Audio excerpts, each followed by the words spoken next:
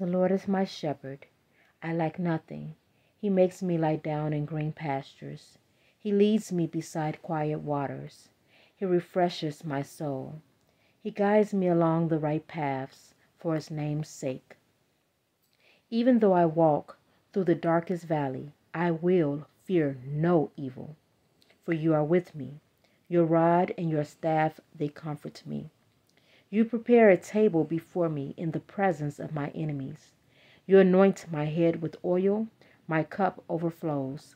Surely your goodness and love will follow me all the days of my life, and I will dwell in the house of the Lord forever.